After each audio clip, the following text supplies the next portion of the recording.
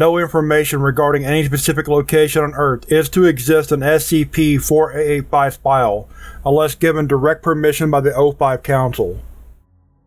Item number SCP-4885 Object Class Keter Special Containment Procedures.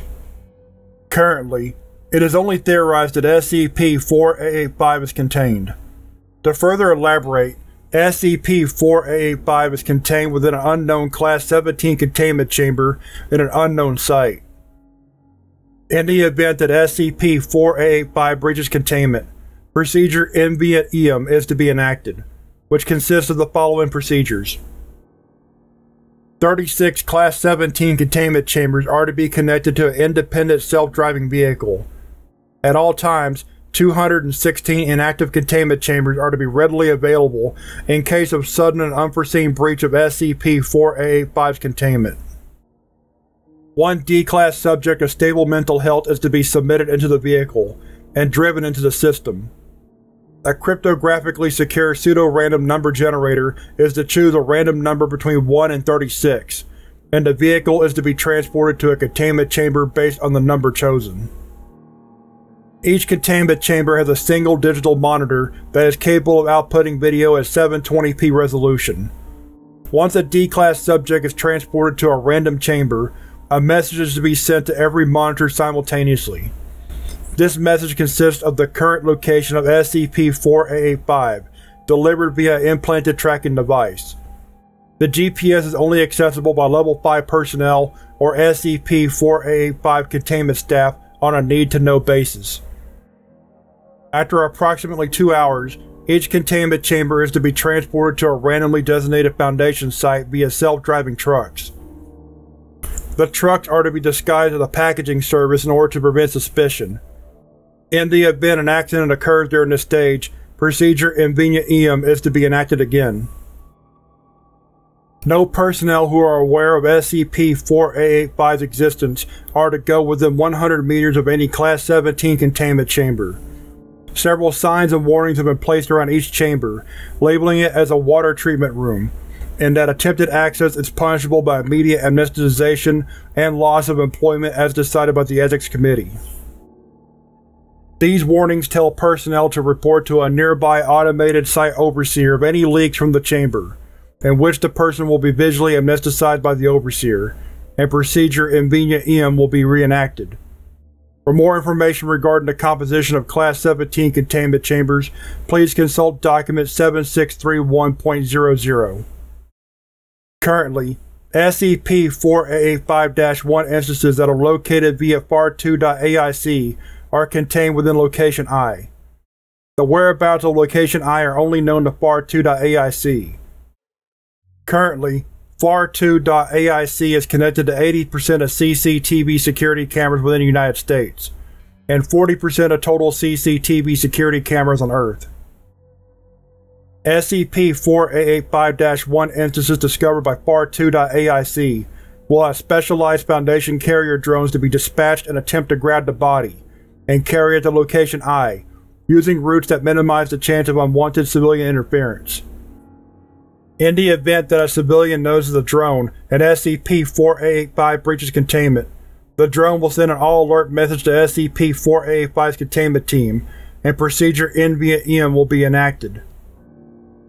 In the event that Location I's whereabouts are discovered at large, the next personnel located within Document Paint the Town Yellow will establish the next Location I, and their immediate family will be notified of their death.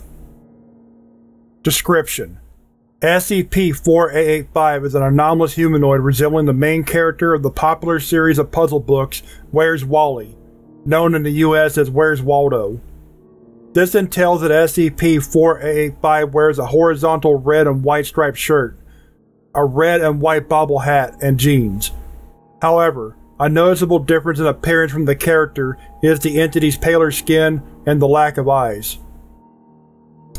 In the event that a subject knows of SCP-4885's current location at any given time, SCP-4885 will move to the nearest wall and begin to phase into it. SCP-4885 will appear inside of the subject and will reach up the esophagus and grab the subject's chin through their mouth. SCP-4885 will then proceed to pull themselves through the subject, destroying their internal organs and their spine. Once this has occurred, a yellow liquid will exit the corpse's mouth and will cover the subject entirely, which causes it to become an SCP-4885-1 instance. SCP-4885 will remain in its current location, occasionally patrolling the area until another person discovers this location once again. However, if SCP-4885 is close enough to the subject when they discover its location, they will instead approach the subject, attempt to climb into the subject's mouth, enter their abdomen, and exit their body through the subject's pelvis. During this time, SCP-4885 can easily dislocate or relocate any joint in its body, and its skin and muscles will gain the consistency of a malleable solid, allowing it to easily climb in and out of the subject.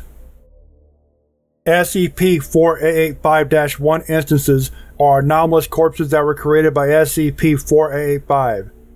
The entire body of an SCP-4885-1 instance is covered in illustrations similar to those found in Wheres Wally books, with many different characters appearing on the instance's skin. These illustrations originate from the liquid that exits the corpse's mouth. Currently, no instances of the cartoon character Wally have been found on the SCP-4885-1 instance. These illustrations cannot be removed from the subject unless the skin it is placed on is removed. If a subject knows the location of any given SCP-4885-1 instance, SCP-4885 will teleport itself to the subject and kill them in the exact same manner as if they discovered SCP-4885 itself. This will also transform them into an SCP-4885-1 instance. SCP-4885 was discovered residing within a small wooden house. Mobile Task Force Chi-19, Unrelenting Punishment, was sent to capture an entirely separate anomaly, and did not know of SCP-4885's existence.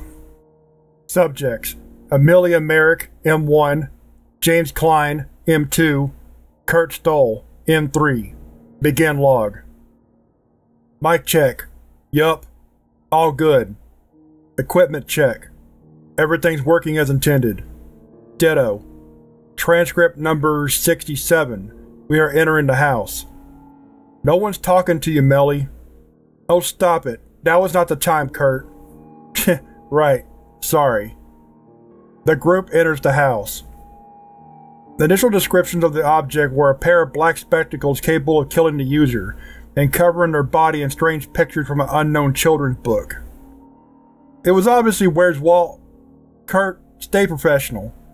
I just want to bring some life into M1's robotic speech. I'm trying to keep my job, Kurt. Right. The group searched the ground floor for the object, and began to go upstairs. Scraping noises are heard below them, but the group does not notice this. There's a picture on the wall. Yeah, looks weird. Looks like crayon. Take a picture. Already on it. Good. Think it has something to do with the anomaly? Of course. It looks like Waldo. Do any of you have an idea where the object may be? I think it's in here. Which room is this? Bathroom. There's a toilet and, a shower, yeah. At least I think it's a shower. The room is circular, with a normal porcelain toilet at the other side of the room. There is a small depression into the floor leading to a small drain. Strange. What kind of shower is this? There is a modified sprinkler on the ceiling. There's a switch on one side of the room that I assume would activate the sprinkler. Seeing as this house has been abandoned for several years, I doubt it would work. M3 activates the switch. Water begins to come out of the sprinkler. I stand corrected. Who is paying the water bill for this to work? Is it still hot? M3 touches the water and immediately recoils in pain. Gah, it's scalding. Who is... I have discovered the object. It was resting on the toilet. M2 is seen holding a pair of black circular glasses. The lens appears to be missing. Good, you know the drill. M2 carefully examines the object, checking for fingerprints or any other traces of evidence. A small set of fingerprints are discovered on the temples of the glasses, which are revealed to be his own. Yup, these are the ones. I'll put these in a baggie real quick. M2 produces a plastic bag from a small container around her waist and places the glasses inside. There is an inscription here. It's in, where? Over here on the wall. The phrase is seen on the wall in. This was definitely not here when we first got here. Should we just leave it be and tell command about this, or? It's most likely mimetic. Here, let me translate it. I have training. M2 takes out a small Foundation-made translator and inputs the phrase. Huh. Well, never mind. Doesn't appear to be mimetic. It says, the basement. The corpses from a child's book are in the basement. He is there too for...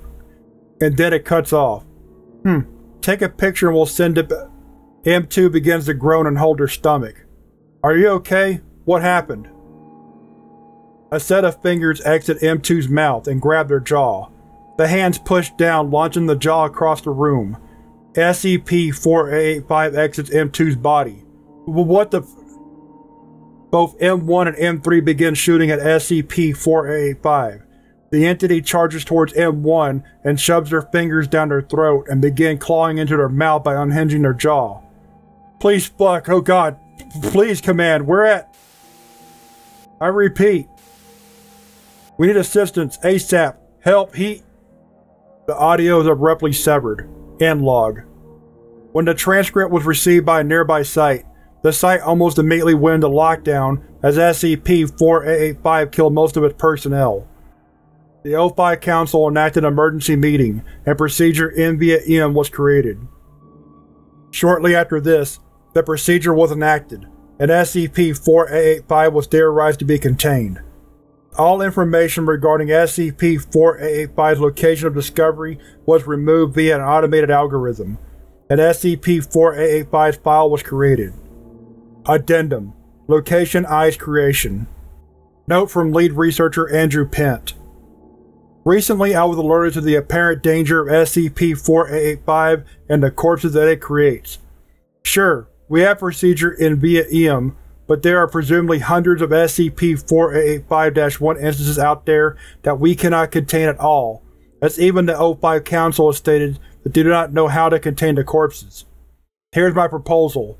I will require no D-Class, nor any help from anyone. I will create an algorithm for drones and other machines to detect SCP-4885-1 instances, grab them, and deliver them to a specific location, which I will refer to as Location I. Location I, as far as any of you are concerned, will not exist. This Location I will be known to no one except for me, and me alone. I will establish Location I in the algorithm that I have created, and I will allow SCP-4885-1 instances to be dropped off at Location I. Any of you that know SCP-4885's effects know where this is going. Once Location I has been established and the algorithm is up and running, I will exile myself to a location that, as far as any of you are concerned, will not exist. I will cast myself to the forest and I will wait for SCP-4885 to take me. Roughly 3 days after I exile myself, activate Procedure N-via-M and do not go looking for Location I. If you're reading this and you're not an O5, then everything I've just said has already happened, and this proposal was a success. No need to pray for me. Instead, pray that you never find Waldo.